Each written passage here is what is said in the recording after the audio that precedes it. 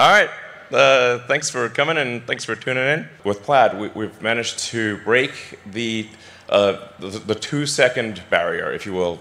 No production car has ever done 0 to 60 in under 2 seconds.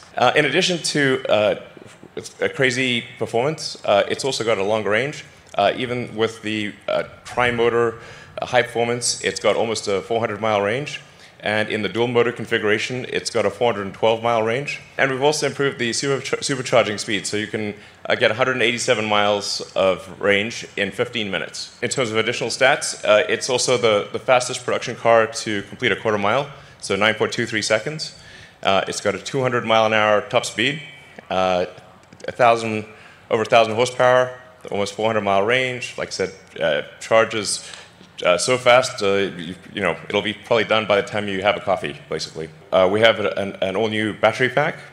And then something we're really proud of is the new carbon-sleeved rotors for the motor. And it's single speed from 0 to 200 miles an hour. I mean, you can pick this motor up with your hands, and it can accelerate a 2-ton car to 60 miles an hour in 2 seconds. It goes up to 20,000 RPM and maybe a little more. We also were able to achieve the lowest drag coefficient of any car ever made. We also have the latest and greatest in heat pump, which is basically the HVAC system for the car. It's 30% better cold weather range and requires 50% less energy for cabin heating in freezing conditions. And the radiator is twice as big for heat rejection. So you'll be able to actually do back-to-back 0 to 60s, go on the track, just haul ass, and as you'll see tonight, this car is just going to do over and over again, and it doesn't get winded. And then it's also engineered for maximum safety as well.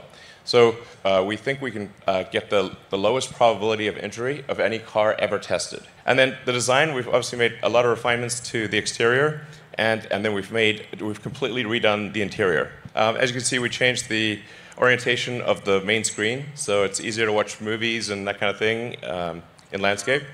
In other notes, we have ventilated front seats. We have this yoke steering wheel, which is a little different, but I think once you try it, you'll think it's great.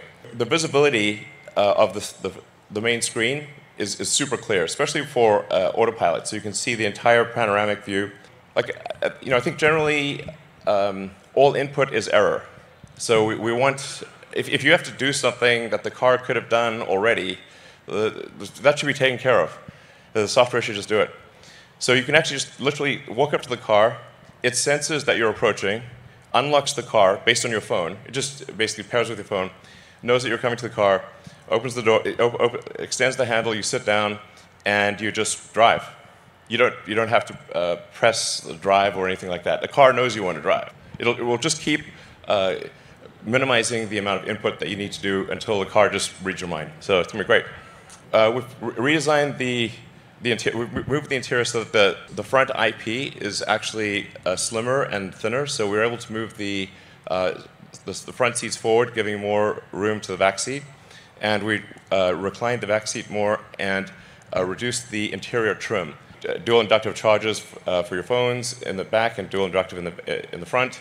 Similar to the Model 3 and Y, instead of having air vents, we use intersecting columns of air.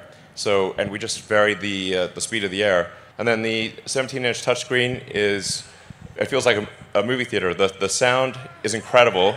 We have an all-new sound system designed by Tesla Audio. And we have acoustic glass throughout the car, so the car is very quiet when going down the highway. Even at very high speeds, like you're doing 100 miles an hour, it's still quiet. And then we've got an all-new UI.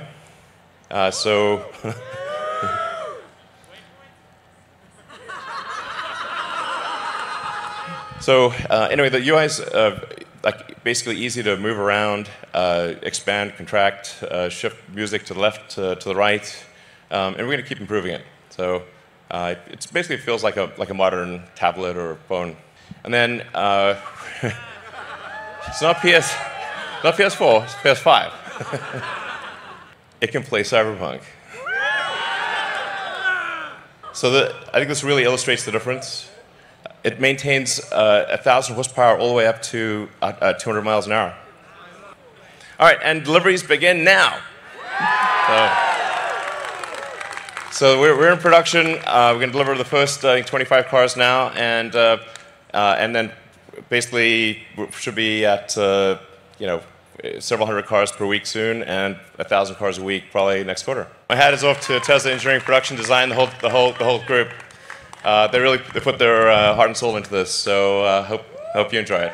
So let's deliver some cars.